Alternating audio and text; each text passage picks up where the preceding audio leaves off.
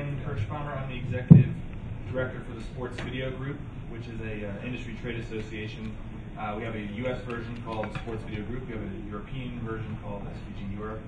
We do not currently have an Asian version called SVG Asia, but maybe someday. Thanks for joining us this morning. Our next topic is understanding technology for a better content business.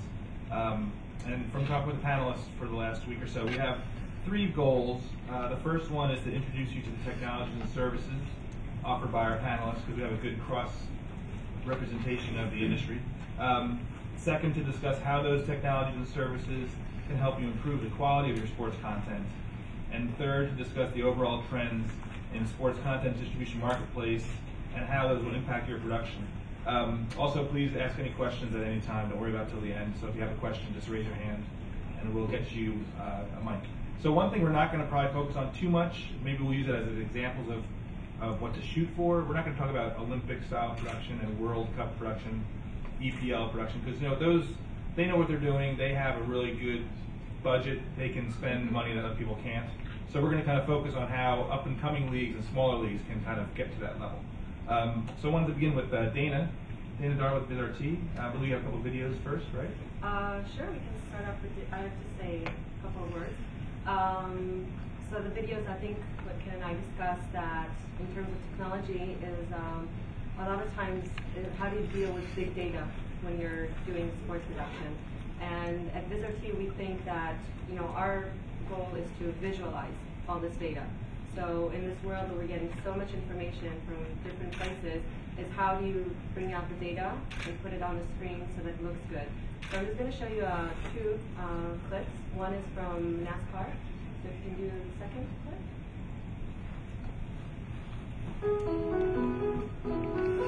It's just every little detail is why these cars are including weather, and even when you go out in a little bit of wind, something that may help you here. We've got to put this into effect. That's an actual gauge of the direction. Those aren't the brain scans of Michael Waltrip. I don't have that. So, we don't have that technology. But I'll tell you what, and I told Doug, I said, thanks, the car's running really good for the engine. And I said, it's the wind gods that are going to determine. Because I'll tell you what, I've come off turn 4 and felt that huge gust of wind, watched the RPM come down 100 RPM, and qualified 4th. There's your wind gauge for you guys. That's what you That's okay. what I need. Once again, I'm down here beside our Ford Fox virtual car. Folks, I want to show you the only change that NASCAR made this season as far as this speedway car is concerned has to do here at the back of the race car. And I'm talking about the rear spoiler.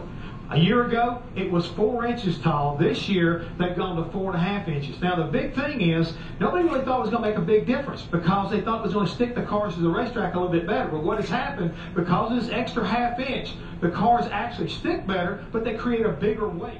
Folks, we're down here at the Fox virtual car, and we want to show you, you can see the way the body is on our car right now. This protects basically the race car, but let's take it away. That's right, we take that body away. We want to show you what actually helps protect the driver. All the roll cage that's around him, the seats. Let's take a look inside this cockpit area, and you get a better idea of really what's going on inside here. You can see the seat area itself. It helps keep the driver's head from flopping around inside there in case you get upside down like we saw Parker Cleveland's car. You can also see all the other roll cage, the bars that are aside to help protect him. All of this right here is designed by NASCAR in the event a driver gets upside down or even gets hit hard in the driver's side door. You can see the impact foam there right beside him. But all of this right here is to help keep that driver safe inside his cockpit in case of a violent accident like we just witnessed a moment ago.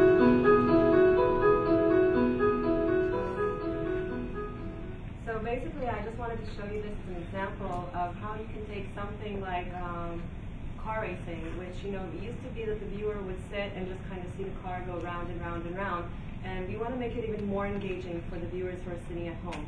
And this is the kind of data we're getting, so to help the viewer understand what it is that's actually going out in the field. So the example for the wind, how it affects, you're showing those little gusts, so we know where the wind is coming from.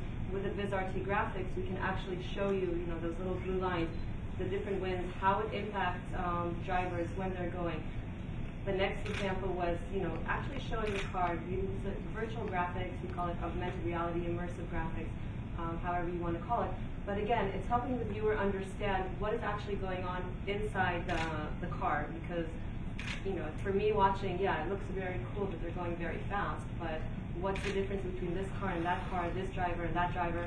Why when they crash they don't kill themselves? You know, they just get a little injury. And those are the kind of things that give you examples as to, yeah, this, they have all this technology inside and everything. So we're looking at it as how you visualize it to make each sport. Now for each sport, there are different things that you want to focus on because, yes, for soccer it's very easy for the big tier sports, but especially here in Asia when we're looking at different sports. So when you're looking at badminton, what are the specific things that are interesting to the viewer? When you're looking at table tennis, what do they want to see? Volleyball, you know, all the sports that are specific to Asia. And then we can take the same technology and just do little adaptations. And this way you can help educate the viewer who's sitting at home, make it more interesting for him, and then give value to your own production in what you're doing. The second is video number 3, fighter, and this is inside our sports analysis tool. So Libro is our sports analysis tool.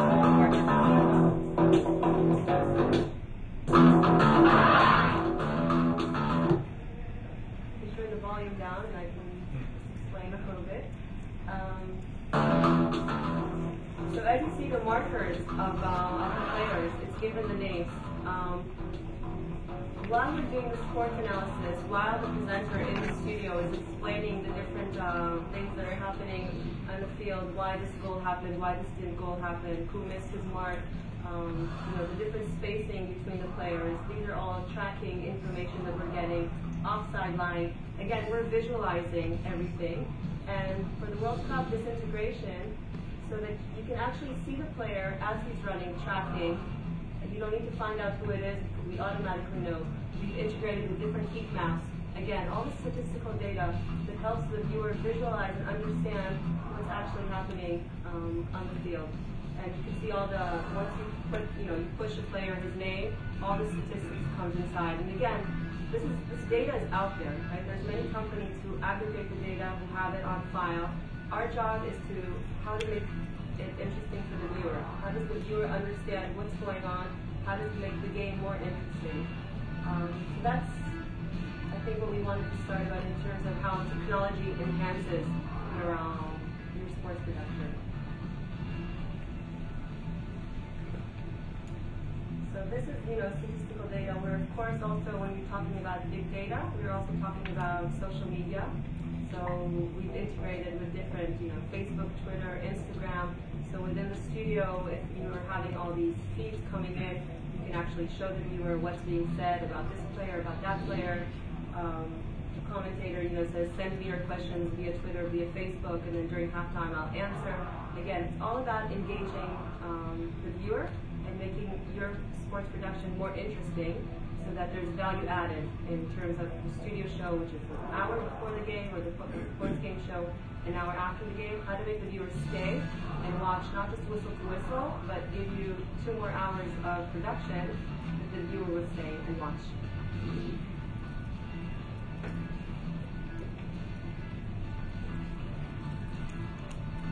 So Dana, what's your sense on, you know, obviously these kind of tools are great, and some people look at this and say, well, first of all, what's the impact on staffing? Do they have to have graphic artists that are hired then, or are these things going to start to becoming a little bit off the shelf and templated?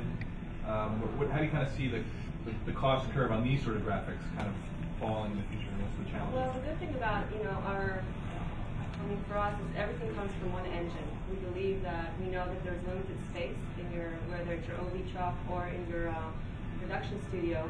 And so every additional thing is plug-in, right, to get the data, all the integrations that we do. So it's not that we're adding another machine and another machine and another machine. It's one machine which is getting more and more powerful to show all these. And then you have operators who, you know, when we sell VIZRT products, we give training. So the Libro, the sports analysis, is something that's very, very easy to do, 3-day training, and they're often going. So it's not cost issue when you have your operator who's doing that. In terms of designing, you know, is a big issue, and the better designers you have, the better the product is going to be. So it's good to, when we talk to the different sports broadcasters, we tell them it's good to invest in a good in-house designer who will know how to work with the product and then get the maximum out of the product. So we sell the software, but your designer needs to know how to use the product. So it does look like that, 3D model of a NASCAR. So it looks good, or whatever it is you want to show, whatever type of graphics you want to show. In terms of cost, once you have that in-house designer, then he's there, he's working for you. That's what he's doing.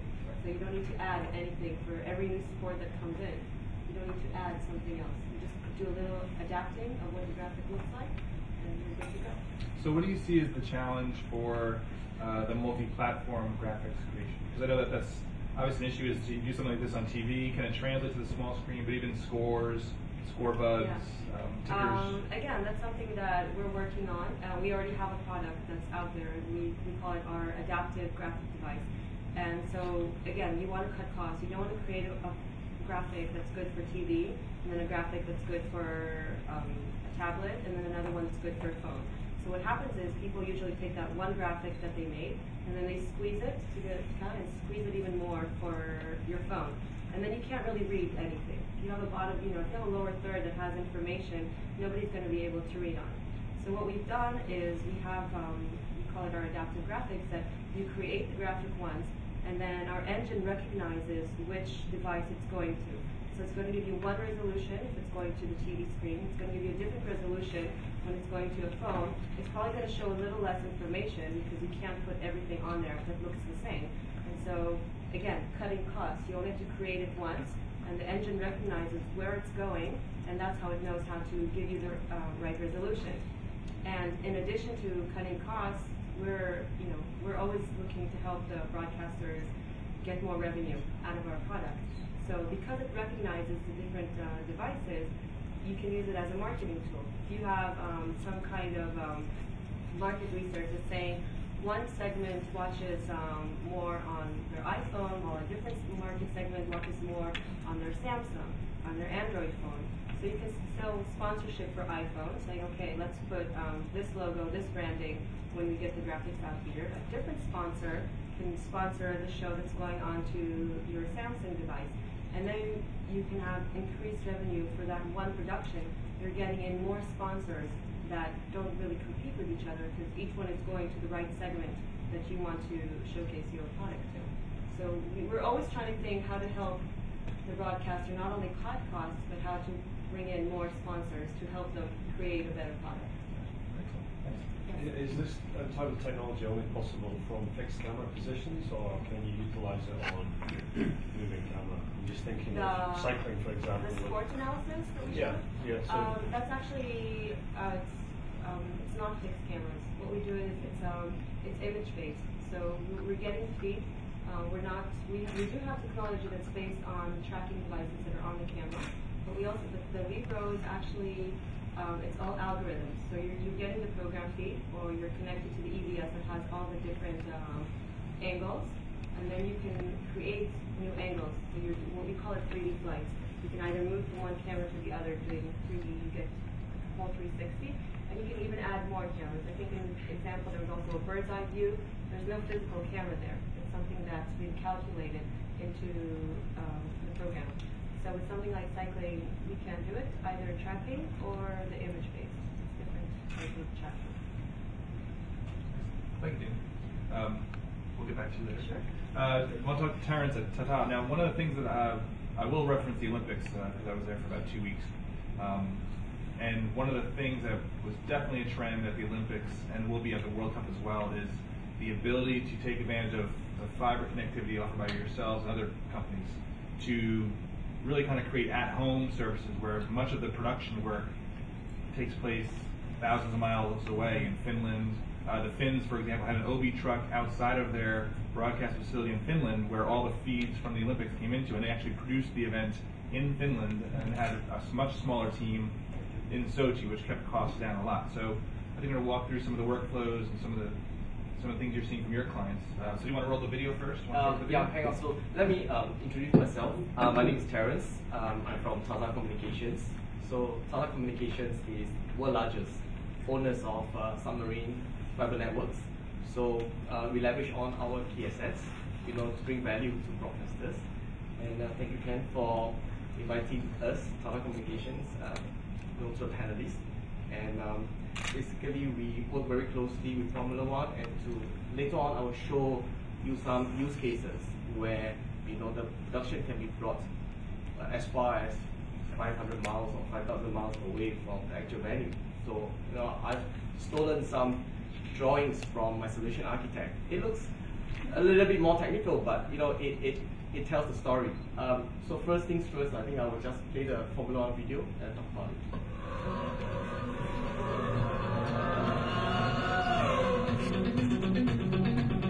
As Bernie Ecclestone, Formula One Group CEO, said at the press launch, we looked into the market to see who could provide us with the services we needed, and that's why we chose TATA Communications. Of all the people we researched, they gave us what we wanted. What we didn't know was if TATA Communications could deliver. Only a full Formula One season travelling the world, seamlessly connecting 20 different race locations, as well as bringing Formula1.com to millions worldwide, could determine that. So did they deliver? Yes. The services were there race after race. They compressed timescales. They changed the way they work. More importantly, they became an integrated part of our Formula One team.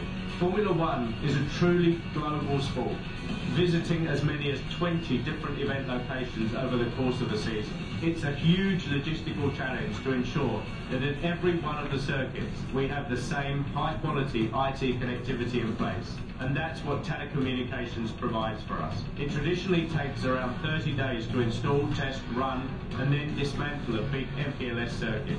A lot of planning and effort has gone into condensing that to meet our timescales, with some events just 1 week apart. Commitment and reliability is one of the key reasons we chose TATA Communications as our connectivity provider. Coupled with its global infrastructure, this association means that we can travel anywhere in the world and still expect the same resilience and quality of connectivity. Our website is critical to bringing Formula One to a global audience. The ability for Formula1.com content to be delivered quickly and at a high quality is of paramount importance. Consistently high quality global access is the key to giving us the maximum possible freedom to upgrade and introduce new features without compromise. TATA Communications is there to provide us with a CDN solution for Formula1.com that helps us to offer the best experience to our users wherever they are. We're looking forward to being able to build on a strong platform and relationship, giving us the freedom and confidence to update and deploy upgrades with features when we want and how we want them, without technical limitations.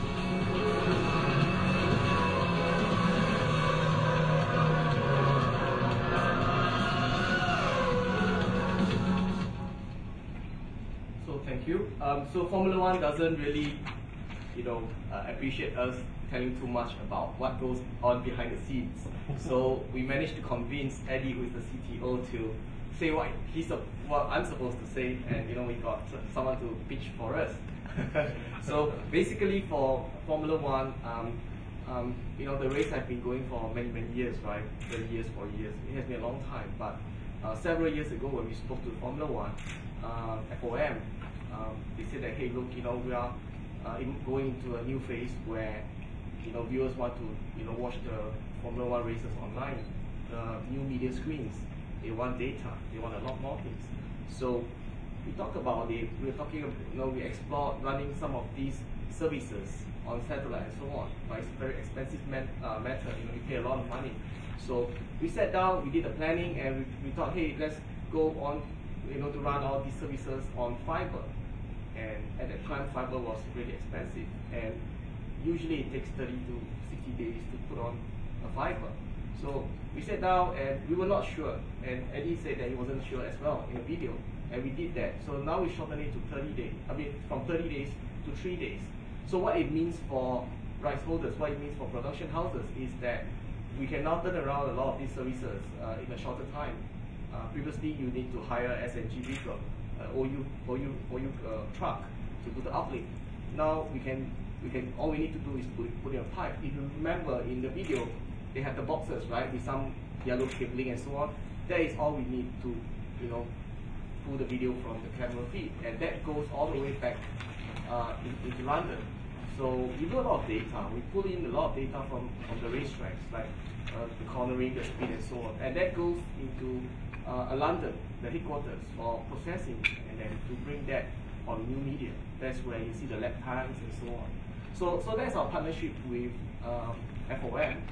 And I think back to your question, Ken, on regarding offsite production. I was mentioning earlier on that I've stolen some diagrams. Perhaps I can illustrate better with the diagrams. Can I have the slide one, please? Okay, sorry about technicalities. All I did was I just stole from the proposal from my solution engineer, and I thought it's useful.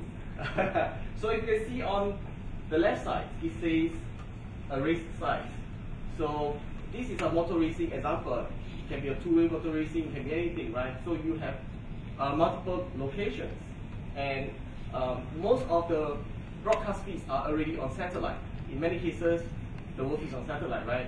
But if you want to get more pull-through revenue from new media, right, you need to have something unique.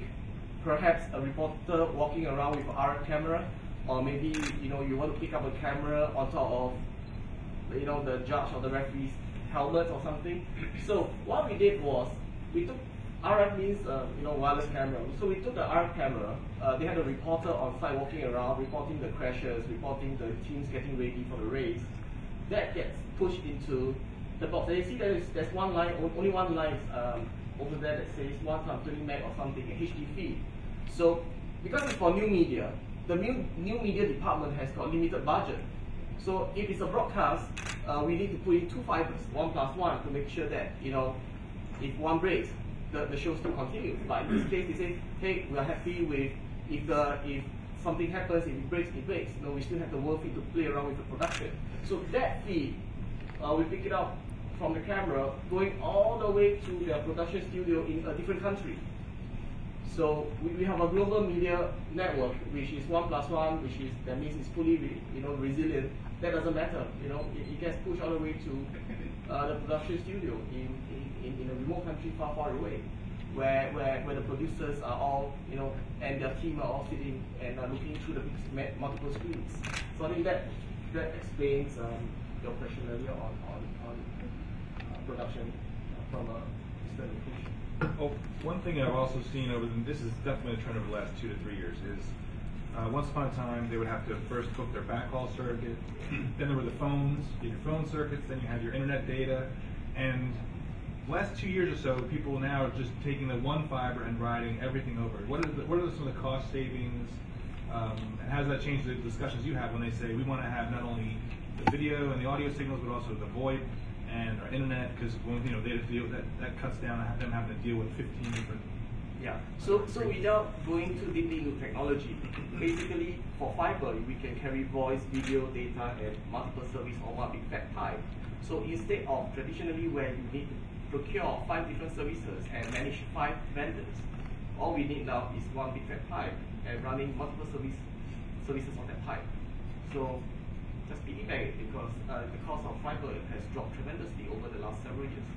Yeah. I think at the Olympics, France Television saved like $50,000 just by moving their internet, because it required a whole different circuit and a whole different pop and that. In some instances, we have customers told us that they save 40% compared to before they implemented fiber. So it's really case by case, and we are not here to replace satellite. We are here to look at the situation and see how we could complement satellite, and whether we can replace some of the traditional services that are too painful to manage. So that all we need is a clean fat, big pipe from point A to point B, and get all the work done at a remote location. And not mentioning we save a lot on traveling expenses for production crew, hotels, air ticket, and so on, and manpower as well. So Wolfgang wanted to have the. Just have one more. Sorry, I have one more slide there, which is on cricket. so this is. I thought cricket is interesting. So there's also another trend that's emerging. Like we have clients talking to us regarding replacing OU trucks or satellite services to the stadium. So we've replaced that by fiber, because fiber is cheap enough now to implement. And you look at the boxes on the left hand side, these are all the stadiums in India. So instead of booking for occasional use trucks, we just push in the fiber, and we do not charge by per hour, because if you were to hire those trucks, they charge you exorbitant rates on a daily basis or a per hour basis. For us, once the fiber is on, it remains on till end of the event for a single fixed price. And then once it goes to the TATA media port, this is not comprehensive. This is not all the notes. It's just for illustration. So for example, if London wants the cricket matches, we can push it all the way to BT Tower, it's on the top, or you can go to Dubai, or you can go to US, Singapore, Hong Kong, Sydney, wherever. If it needs to go up to the sky, we just push it to a teleport for uplinking. Yeah, thank you very much. Thank you. So Wolfgang, taking in Dana's presentation and Terence, from the HBS perspective, maybe talk about how you're seeing production workflows and how sort of this changes the way you approach production and cost effectiveness and what have you. Just briefly as an introduction, it's not completely wrong what's on the field, but in fact I'm employed by host broadcast service by HBS, but being 100% affiliate, I'm here as well a little bit to talk about workflow and production, but as well on the agency side of the business. But yeah, talking about the workflow, workflow is, of course, I mean, from the HBS perspective, wearing the one color of my job on the podium, an event of that high level, for Terence it's the Formula One, for us is very much the workflow. Redundancy is obviously a very important thing. So we always put in place at a World Cup a lot of backup fibers. The contribution out of the stadium is in fact similar to what Terence just explained, going directly from each stadium into the IBC, but there's always a satellite backup. We wouldn't, for World Cup, just rely on one single path. So there's always a backup, always a second thing. When it comes to smaller events, to lesser events, to events that are of course of value and of importance, we mainly rely on satellite still for the transmission. Reason for that being is, so far, I mean, we appreciate all the development in putting fiber, laying out fiber, maybe submarine or maybe in any other terrestrial area. But the satellite transmission still has the big advantage that within the given footprint, you reach really every single taker. The fiber connectivity is still not as advanced as we need for our events. So we of course not only talk to the major broadcaster, but as well to niche broadcaster. We deliver as well signals and footage, material programs to online platforms, to betting companies. Not all of them have the proper fiber connectivity. And therefore for us, satellite remains still absolutely necessary.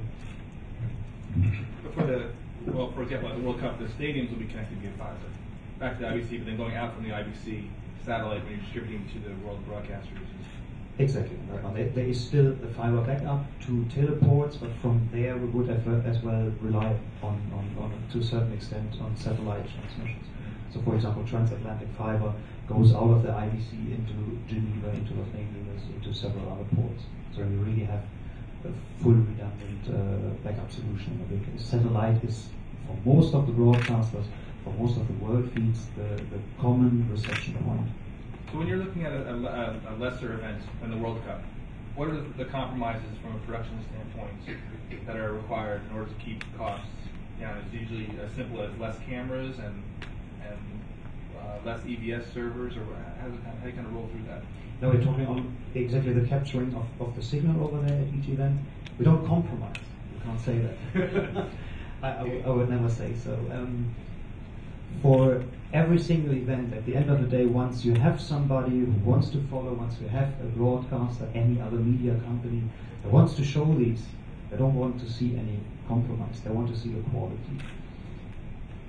Okay, the forum here, the podium, is much about the technology, which of course is very important, how you handle what you can show and so on, but at the end of the day for us, it's the manpower who operate it that gives the real essential of what you see, essential point of what you see. Okay, no human being can out of a 25 frame per second camera can make an ultra motion or super slow motion or anything, so we put the gear in place of course, but how you capture it, how you direct it, how you put it on into world feed, that is clearly the manpower behind. Lesser event, what would that mean for me? Anything to World Cup is more or less lesser. So we're still talking about world championships in ice hockey, for example, world championships in the Ironman, which is of course for the given target group, for the given following an important event. They may not be so much interested in football. Handball is clearly a sport that is not of interest in many countries out of Europe, but in Europe, in Denmark, in Scandinavia, Germany, Austria, France, Spain, being significant markets over there, you can't just tell them we sacrifice on anything and we would reduce the quality. In fact, when you look at the level of the gear that is put in place in these things, it has tremendously developed. By the way, driven by the agencies who are in touch always with the broadcasters, who get the information, analyze the market, what is required, what is desired. On the other hand, then sourcing the market what is technologically driven, and we wouldn't just let the domestic broadcaster do the production to their liking, but we would always insist that each match, each team is covered the same way, and we would be the ones who tell them in what position to place which camera. Well, how do you? That is the decision on the technology. Okay, so it sounds like you take control of the situation, right, rather than simply allow the event to unfold the way it may have naturally. So how do you get control and have the domestic broadcasters buy into your philosophy and not compromise? Because compromising is very easy to do when budgets are important and people are trying to keep things as cheap as possible. So how do you win those arguments to not go as cheap as possible? Compromising is easy to do, difficult to justify. Well, yeah, there's a common understanding from my point of view now that an event has a brand, that the sport is important, that you want to continuously recognize what you're watching when you are a fan, when you're a supporter. So therefore, just to create an example, as the Danish broadcaster always wants to rely on a given quality when the signal comes out of Spain, it's the other way around as well. So in that sense, it was a learning effect. It took some time to tell them what. From time to time, we even supplement budgets. From time to time, we do it in full ourselves and implement the whole production over there. But it has been a learning effect, and now the broadcasters, they understand that whatever they want to do especially, they do it in a separate directing room, a separate control room on the OB truck, on one and the same OB truck, based on the same signals, and undercutting, for example, the feed with close-up signals of their individual players when it comes to handball, for example. But yeah, in fact, we are in control of everything. We oblige the host broadcaster, the domestic broadcaster, to implement our way, our guidelines, our production philosophy. We define the running order, what is on screen in terms of what players introduce, what graphic is put in what place. Of course, there is a spillover of everything that HBS has implemented in the World Cup. That's, by the way, a general statement that I can do. HBS has always been at the forefront of implementing workflows at the cutting edge level, using, of course, the technology that all my neighbors here are developing. We are not developing technology itself, but we are the ones who put it together in a workflow, who combine it to world feed, who combine it to a product event-related services being delivered to broadcasters. And coming back to the original question, and these learnings, these strategies, these approaches to covering an event, that is, from my point of view, something the whole industry in the sports marketing, in the event creation, in the event organization profits from. The learning effect, it must be standardized, it must be consistent. There shouldn't be too much freedom for the standardized aspect of the live production. Excellent, thank you. And we'll get back to you as well. So Maurizio, wanted to, I guess if there's a disruptive person up here, it's the Samsung, right? So the Samsung disruptive is the kindest thing I've ever been called. So that's good. No, I mean, the handheld devices, what's going on in that market is causing a lot of hand-wringing, if you will, with the traditional broadcasters understanding what's the impact on their their brand and their relationships with fans. And I know you have a presentation here on the Samsung Media Center. So Wolfgang. No, Yes, just working. I thought you wanted to. No, that's good. Well, first of all, thank you very much for having us here. And it's true, I work for a company that is being disruptive for the past 4 or 5 years. I work in a division called Media Solutions Center, and our goal is to find ways around content and services to create loyalty for our brand. Meaning, why should you buy a Samsung device, or why should you stay with a Samsung device? We know that if you have an iPhone, you are kind of forced to stay with that, otherwise you lose all your YouTube, iTunes and movies that you have downloaded. But if you are on an Android platform, you can switch from Samsung, HTC, Sony, maybe coming back. So the idea is, how do we foster this relationship with our users? So sports is being proven to be a good way to drive adoption of technology. Sports fans are extremely loyal. And the idea is, why not trying to build a service around sports? So out of Singapore, we have created a product called SportsFlow.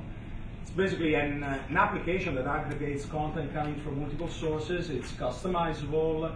You can choose and pick whatever kind of sports you want, and you can find the resources that you're looking for. It's available across 3 devices, actually. The Smart TV version will be released mid-April this year.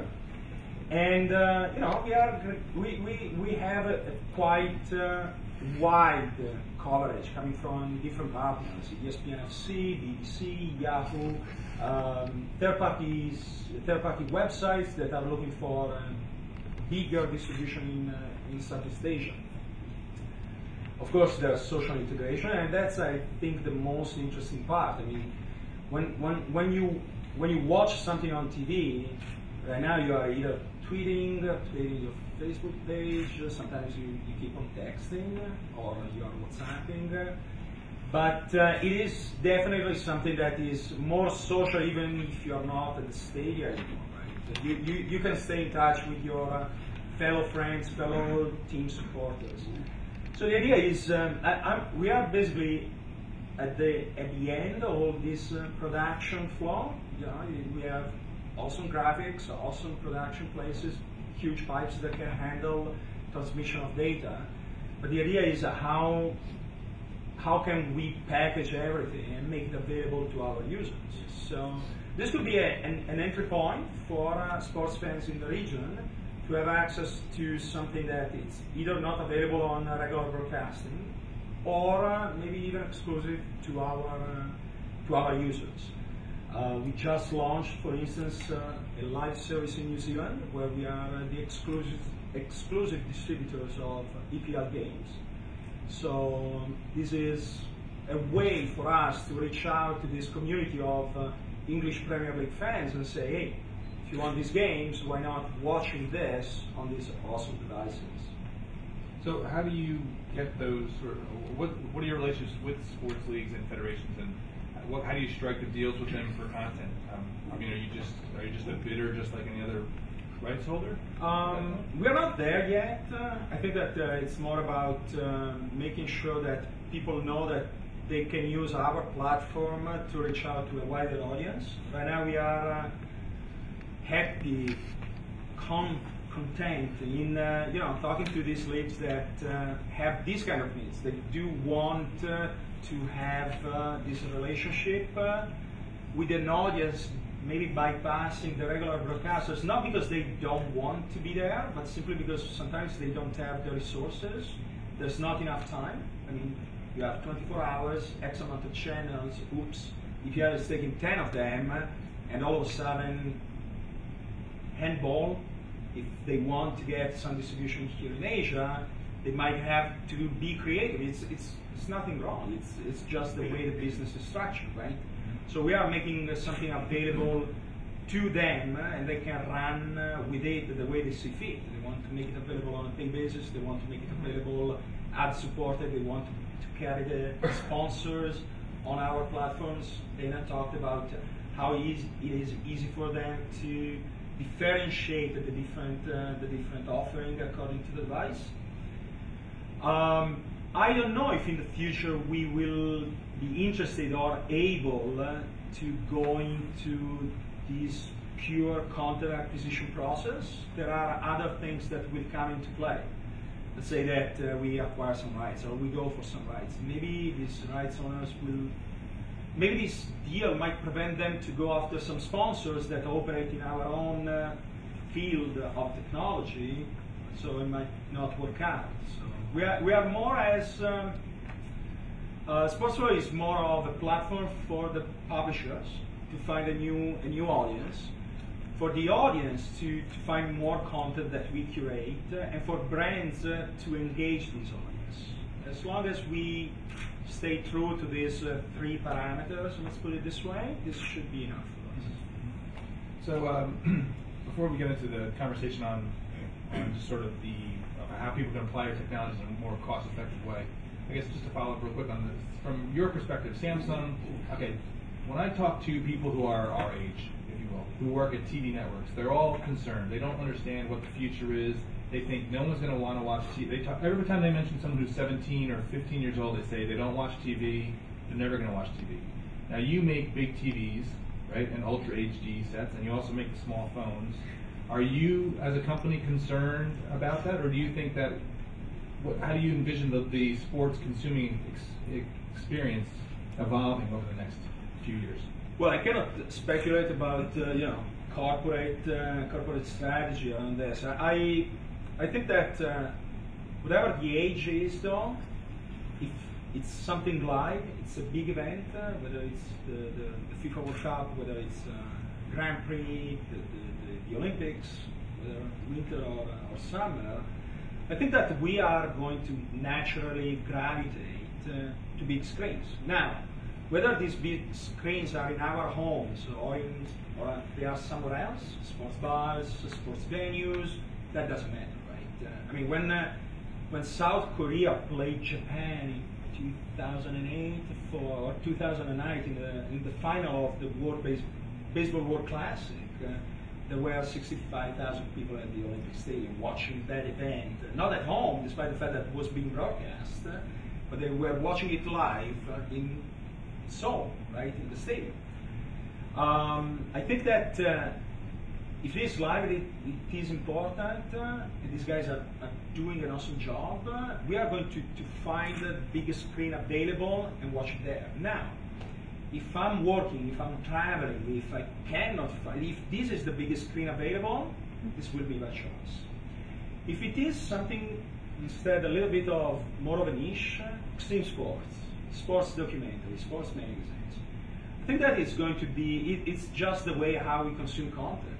I'm not going to watch this on a big screen because maybe I don't have a big screen. Maybe I just have my iPad. Maybe I just have my Samsung Note. Maybe I have a Microsoft Surface. I will find something over there. So then it's, when you talk about those kind of productions, those extreme sports, those are the smaller productions, I guess, we should probably talk about, right? So, because again, the EPLs, the World Cups, you guys have distribution that's pretty good.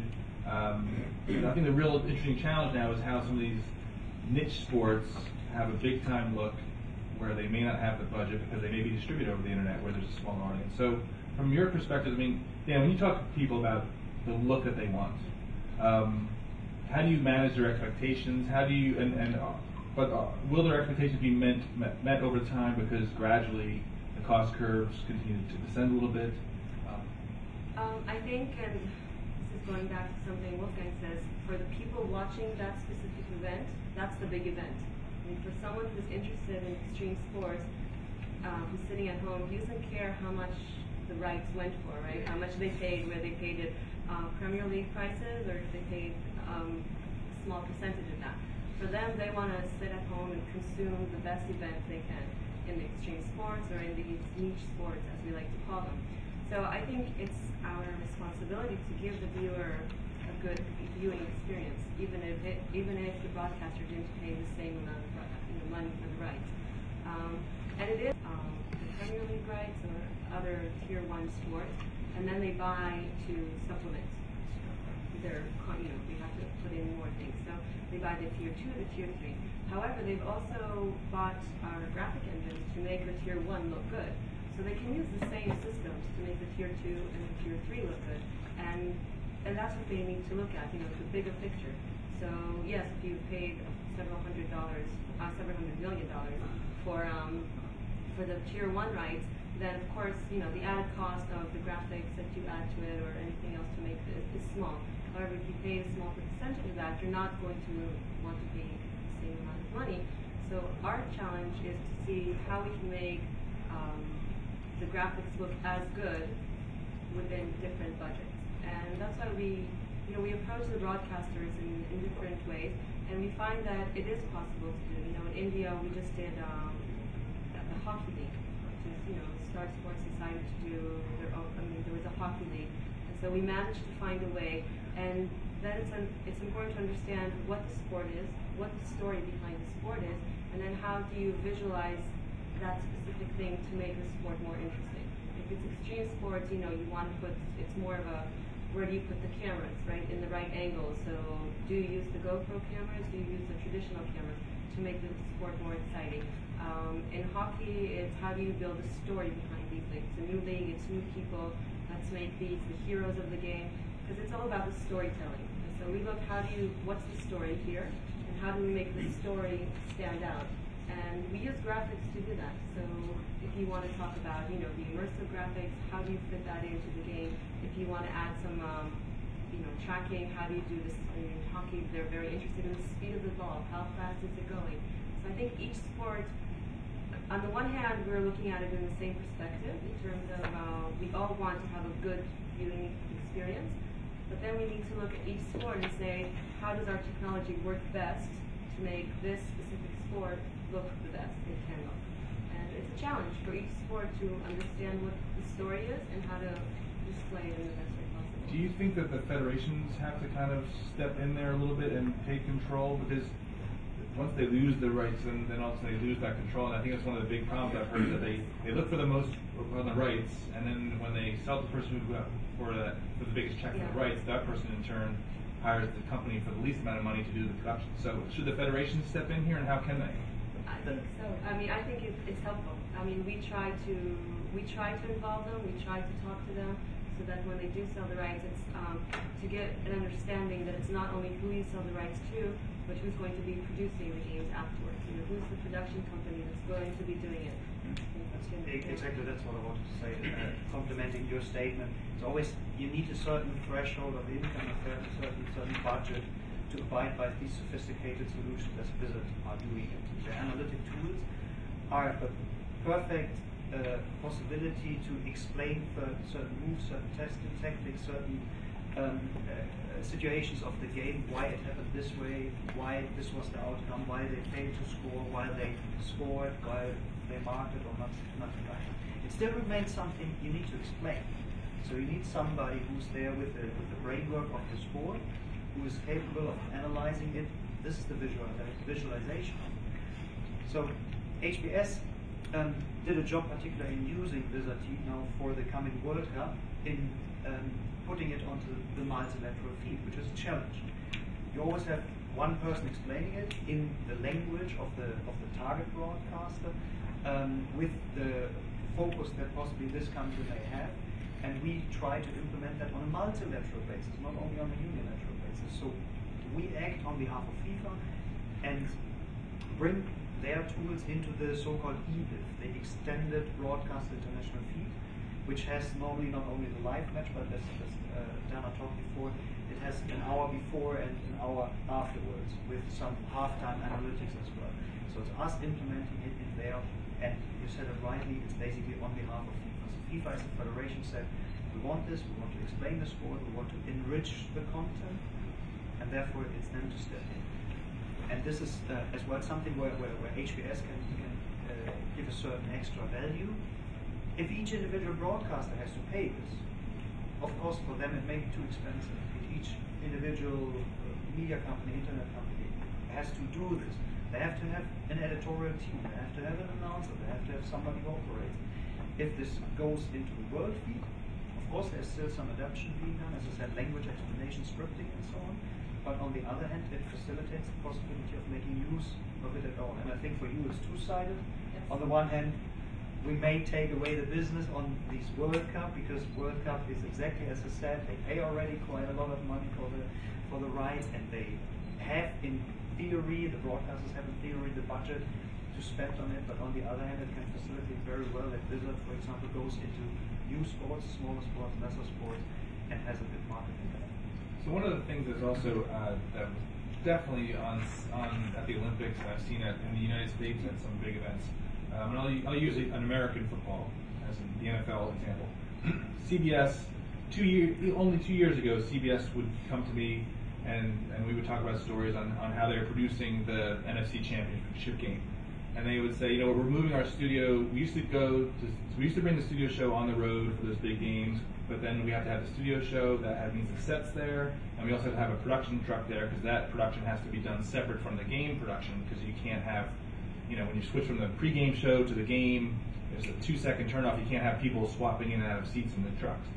So they said, we're done with that. We're just going to have our studio shows done in New York City because that's where the control room is. But now what's happened, and they started this past season, they're able to go back with the studio shows being on the road because the controls are all done from the control room in New York City. So all those 5 or 6 camera signals come back to New York and they switch it there. And for the Olympics, time and time again, people were able to put studios out. There were less studios in the IBC and more out and around the different venues because they were just taking those camera signals and controlling them from either the IBC or back home.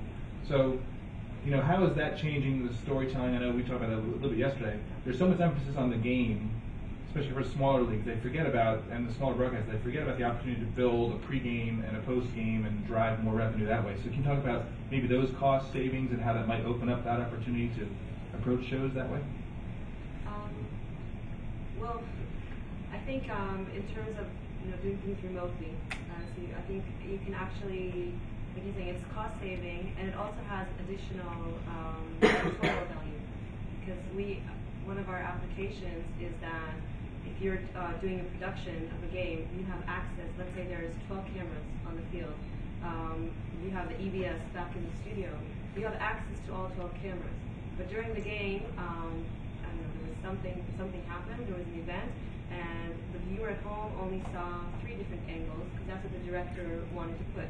For the post game, the director has the ability, since he saw the event from camera 5, which was not on air during the live game, but he has the option to choose, okay, I'm going to now show camera 5 and camera 6, which weren't shown.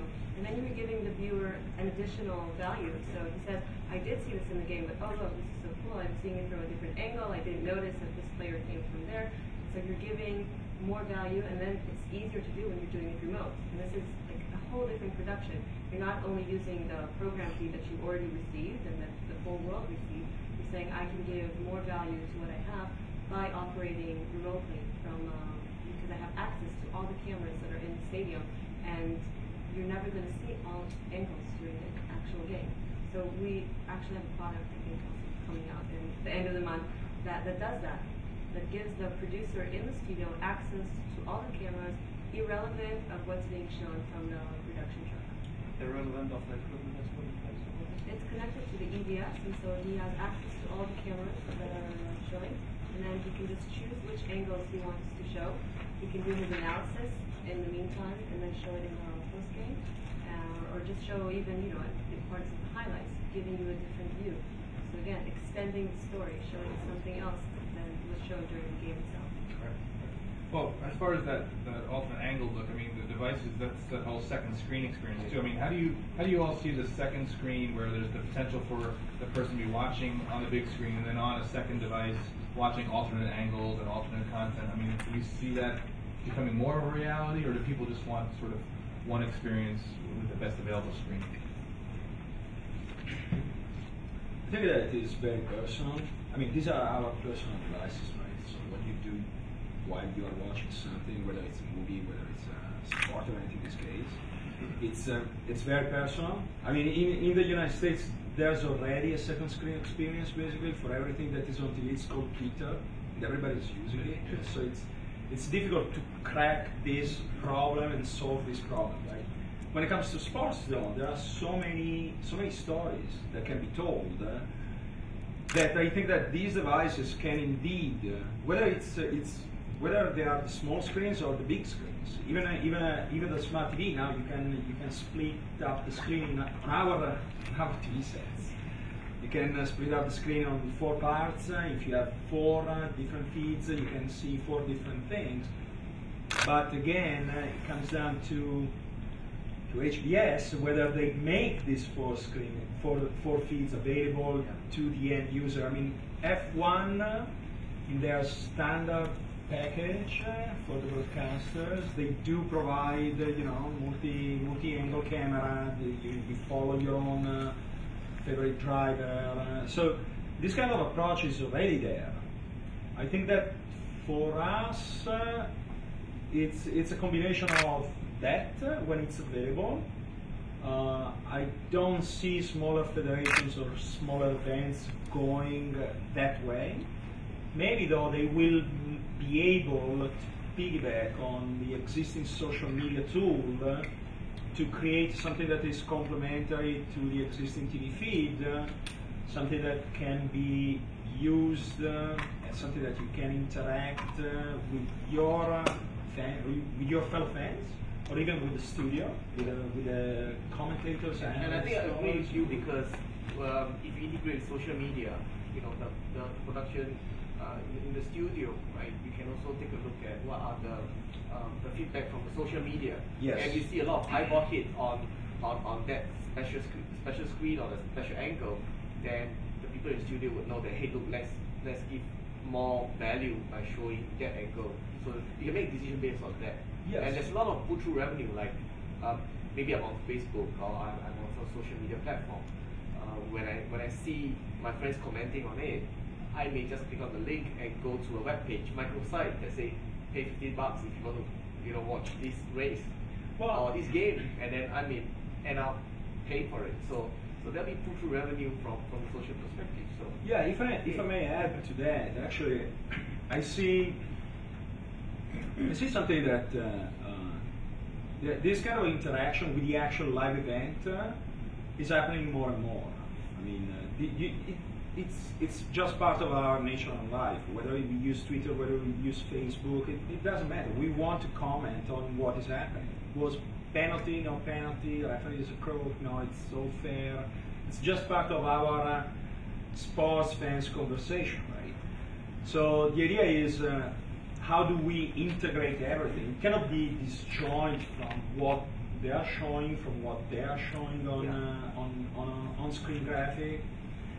I think that one thing that is interesting is maybe to see whether there's the room to actually monetize these separate feeds. Is there a room to have something that is specific for Chelsea? Is there room something that to monetize something that is specific for a bicycle rider, for an F1 rider? I don't know. We might happen. Think about glass. Can I step in? Sure, please. I'm changing the shirt again to the agencies. It's actually quite two-sided as well. On the one hand, it's a tremendous opportunity how you can get the fan engaged by these second screen devices. You mentioned eyeballs, beautiful, you can interact and so on. Of course, there's a certain attachment, a certain affiliation to that event, to that sport, to that club, whoever offers that opportunity. On the other hand, you talk about eyeballs. I don't want eyeballs anymore. I want somebody who is there and who's following the match, because over there in each event there's advertising around. So it changes. And if I forgot that point.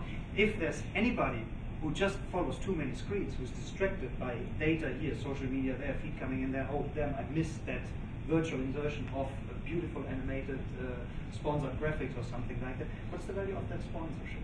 So you've got to really look at it, how you do this and how you don't dispel your sponsors.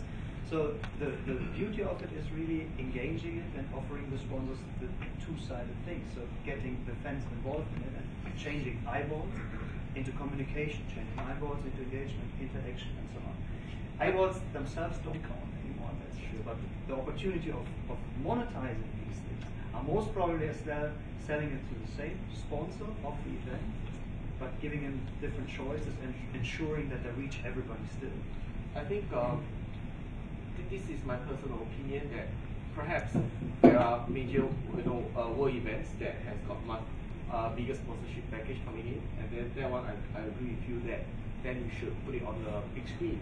But there are there are smaller leagues and smaller games that, you know, fight very hard for more sponsorship. And if they are not getting enough sponsors for the main screen, then they may have to find alternative revenues. So that's my personal opinion. We have customers who organize boxing matches, the smaller scale ones that do not get a lot of attention from sponsors. And what they do is they engage us for online streaming straight to the CDN, very little production.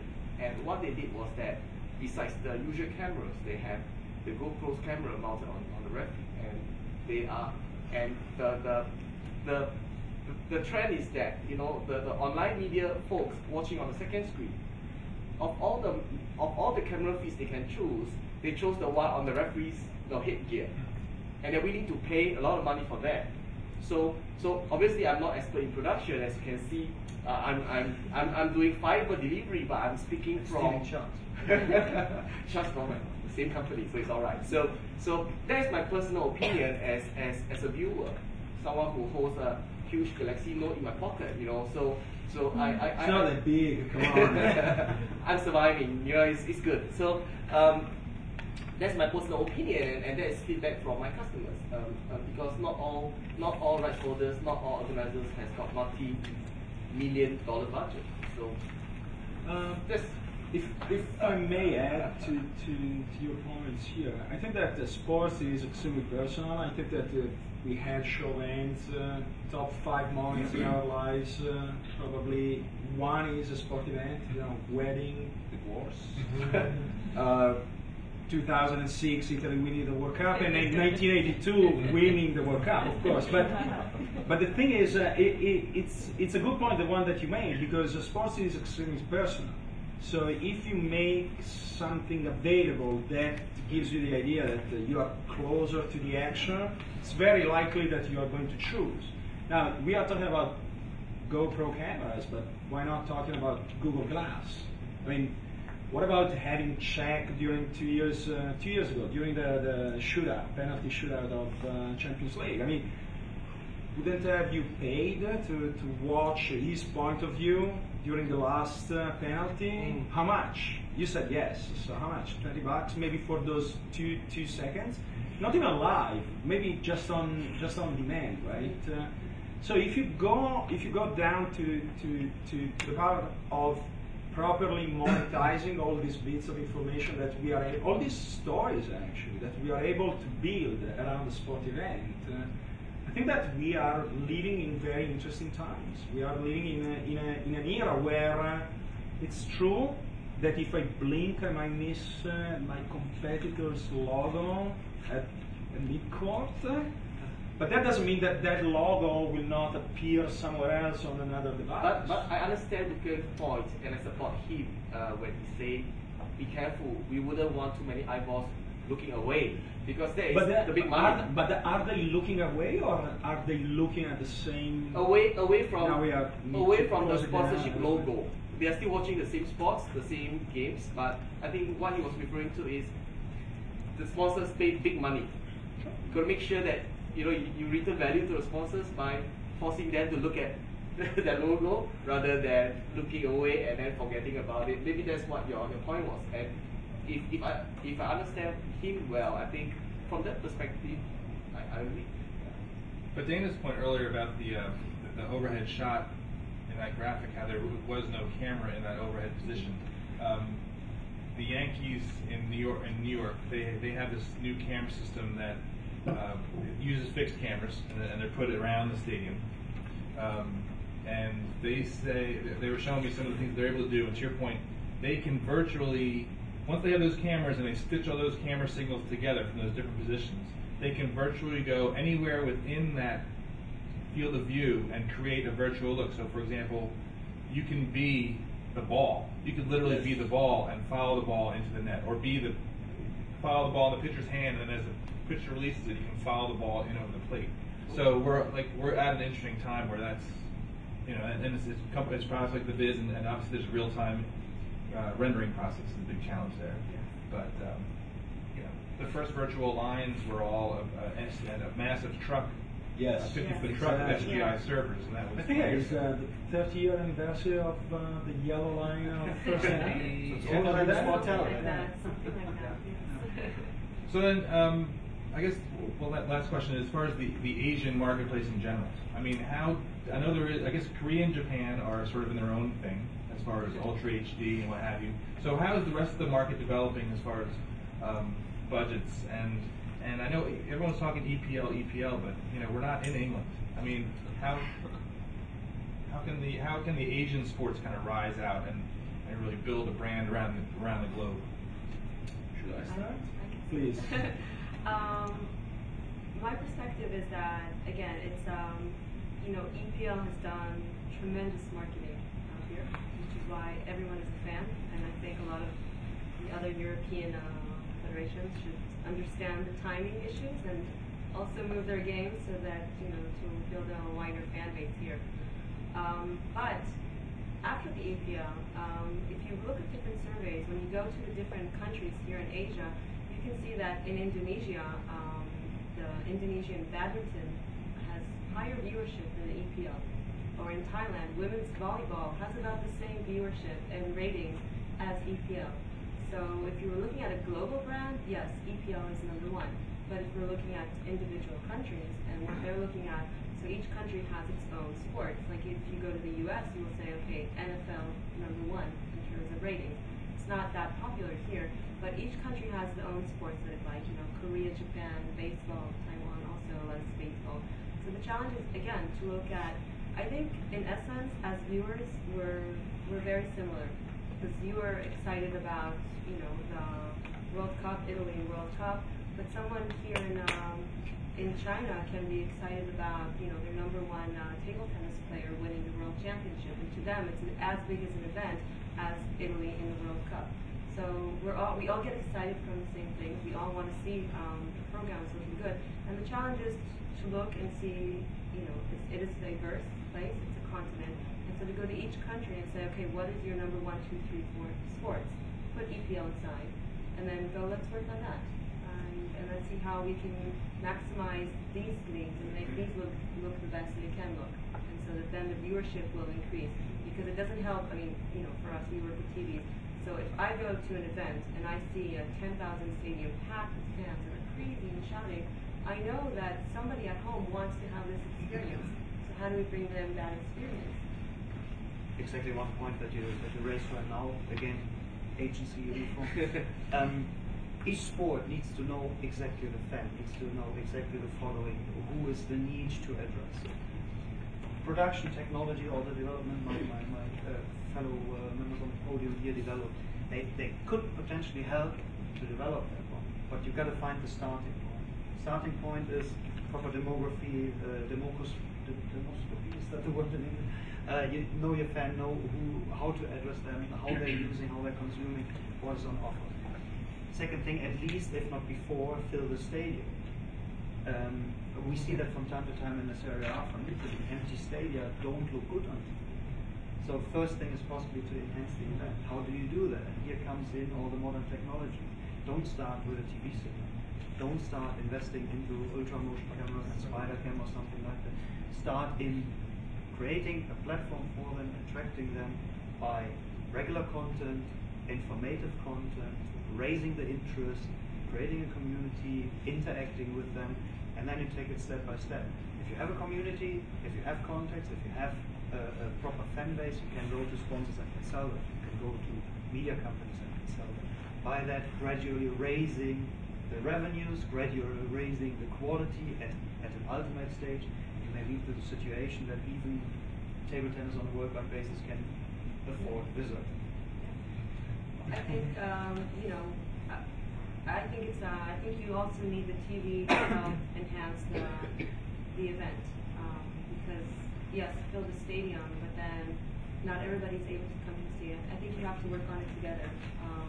Bring in the fans, make the event look good on TV so that you get more viewers watching TV. You know, I always go back to the Winter Olympics with the curling, where outside the Winter Olympics, I don't think most people are not that interested in curling. But then the Winter Olympics come, glued to the television, watching it, And this year what they did, because they managed to show it in a different way, you're getting more viewers. And so with these technologies to make the sport more interesting at home, we also build the fans so that next time a competition comes to not far to where you live, you're going to go and want to see the event because you already know. And part of it is also helping, I don't want to say educating, but it's helping the viewer understand what's going on when he sits at home and watches TV so that he wants to see more. So I think you kind of have to work together on these two things. I don't see it as a step-by-step, but yes, make the event engaging, make the TV production engaging, and then together you're going to build a brand, and that's just going to start going. Well, the graphics in the curling definitely helps you understand the sport much more than you used to. With the overhead cameras, I mean, you used to have those overhead cameras. You would watch curling and not have any idea what's going on. So for my side, I think I'm going to answer it slightly differently because, as you know, you can imagine me like I'm DHL. I'm always, moving content from one continent to another. So I'm seeing a trend of, Asia being a big territory and heterogeneous, very fragmented. Right? You have Thai language, Japanese, Singapore, Malaysia. Things, they prefer different types of sports. So some of the sports like baseball is not very popular in where I come from, Singapore, Malaysia, right? So how do you bring those feet to Asia in a cost-effective manner? Because probably the guys who are interested would be Japan, Taiwan, Korea, just 3 countries. And it can be quite expensive to put it on double hop satellite to reach Asia. So it becomes the cost of access to these contents in terms of technology is higher. So what we do is we run it on fiber because we have media pops all around the globe. And this is not a sales pitch. This is what is happening, right? So we have access to these contents in US and in Europe, where we push it all the way into the broadcaster's doorstep. So it becomes very easy for the content purchaser to make a decision because they do not need to pay additional huge amount of fees to make the sports available to their viewers. Likewise, we are also seeing a lot of domestic, when I say domestic, I mean Asian-based sports. They are being sent to US and Europe for the second screen and for TV. So based on the perspective of a DHL man, right, we are seeing a lot of requests to deliver from one continent to another. So that is a very small way we can do to help these sports to make it available to the audience in another region, another territory, so that you can glorify it, and it takes time to grow. So from a delivery perspective, this is something that we can do. We are doing to popularize these contents. If I may add to what my colleagues have just said, I think that there's a kind of a problem. Let's put it this way, an issue. The actual sports industry in Asia is much smaller than in other parts of the world. So it's difficult to sustain certain kind of costs without sponsors, without brand exposure. The AFC Champions League is 1/10 of the UEFA Champions League in terms of value. Same thing happens to similar properties, more or less. I think that it's the market that is growing. I think that thanks to less expensive technology in terms of delivery, being able to maybe templatize a certain kind of actions or certain kind of investments that we are making, being able also to carry over certain standards that HBS is able to put in place, it will be easier to achieve certain change, but it will still be difficult unless the overall industry becomes richer, right? And now, not to tow my own horn, I think that if entities, other rights owners, other federations, other sports owners are looking at expanding their ability to reach an audience through non-conventional broadcasting technologies, I think that they will achieve this change faster. because not necessarily you need to go through a broadcaster to achieve your audience. Now, whether this audience is a niche or a mass audience, it's still to be seen. But definitely in the next year, in the years to come, the overall industry will become richer. The cost of delivery will become cheaper, and hopefully you will have more means to access this content that right now is not available, no matter what. Any questions? Anybody? We're going to wrap up. We've gone over. I appreciate everybody for sticking around and joining us, and we'll be around for the next 10 minutes or so, so please join us to chat. Thank you very much.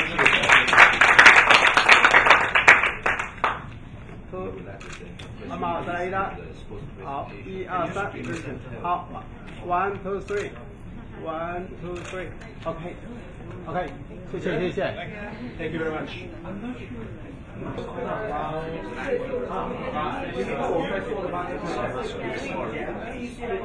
You will be left with a choice. I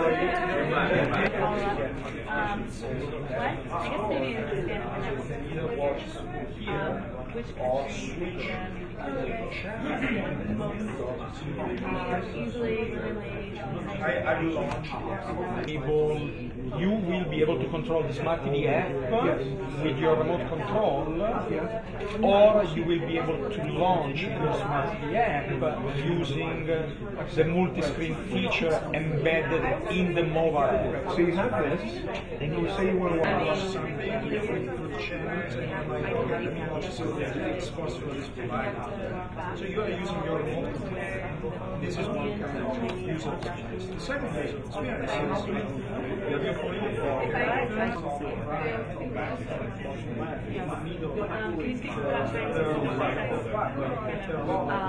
And then you're like watching video, but I just found out the channel is small. they're all different. So me and more barriers. It's just